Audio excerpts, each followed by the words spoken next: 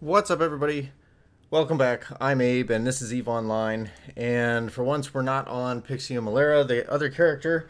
I jumped over onto one of my Galente characters who is still kind of at the starter area to talk about industry and manufacturing, just because I've got a blueprint here that I can access. Since my other characters with blueprints, their blueprints are a goodly distance away from them.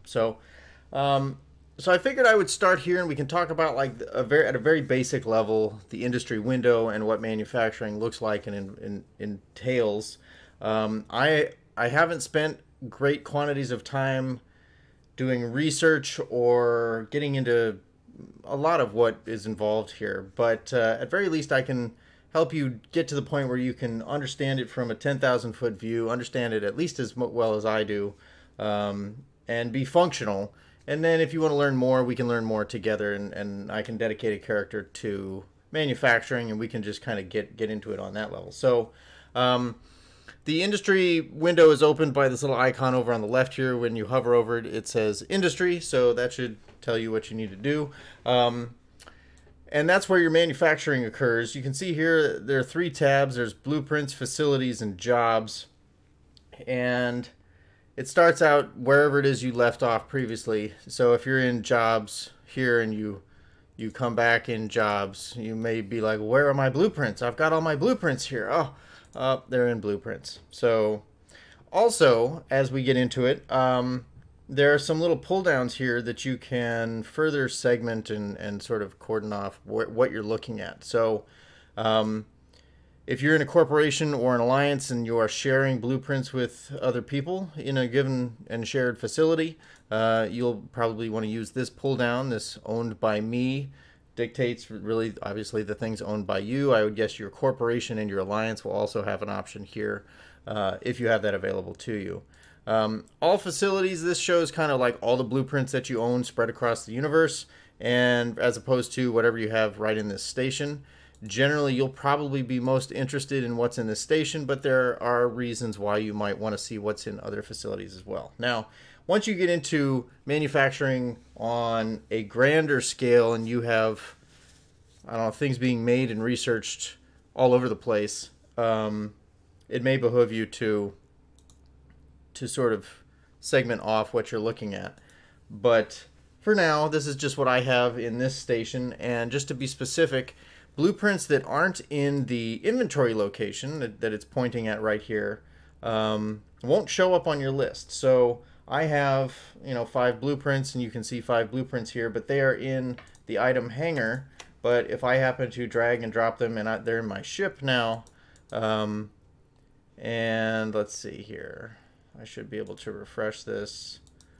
Let's look at the current station. Well, it seems like it's okay as long as I have it, if I've got it in my ship, but that doesn't seem right. But anyway, usually they want it in the item hanger. If you have a container where you're sort of like organizing all of your blueprints in, then you can pick the container so that they're in there.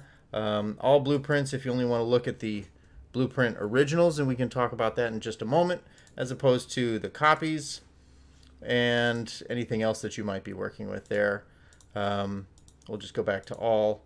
And then you can go and look at the specific type, whether it's a charge like ammunition, if it's a module, or a ship, or rigs, or whatever. That you can sort of segment it that way. So that's what you've got here. It tells you what facility and what station and what inventory location you can see over here.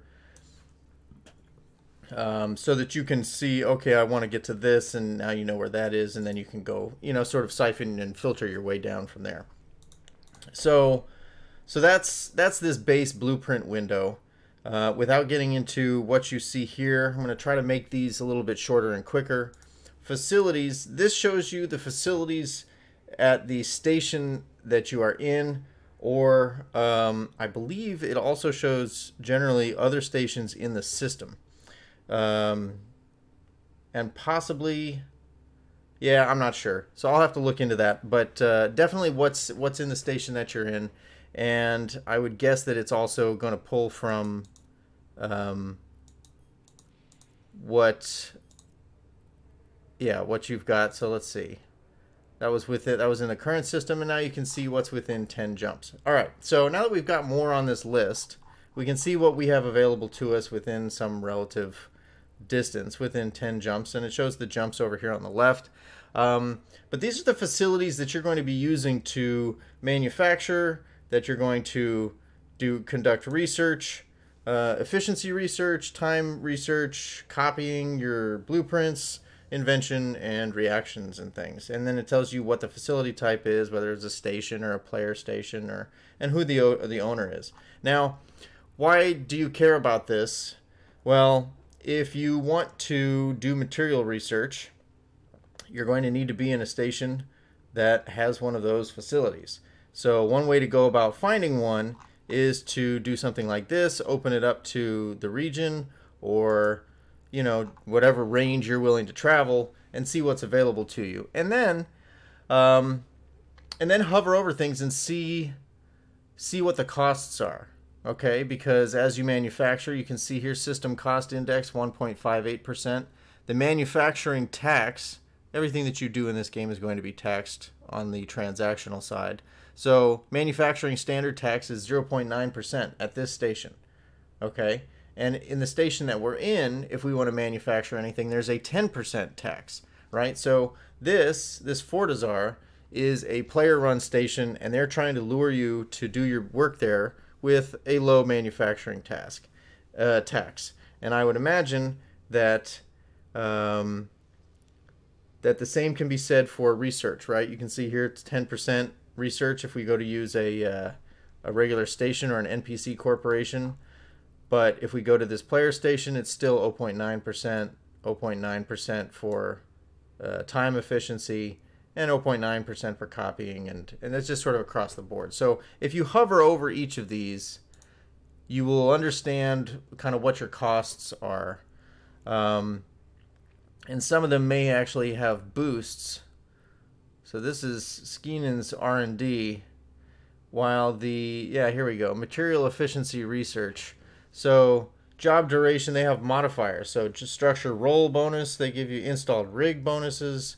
I don't know exactly what all of these things mean, so if you don't feel bad. But look at the efficiency research tax, and that's 0.5%, so that's nice. But this one is definitely offering boosts. Now, why the system cost index is as high as it is, I'm not entirely sure. But this station was clearly meant for R&D, and I would guess that they've got a manufacturing facility here with boosts specific to manufacturing.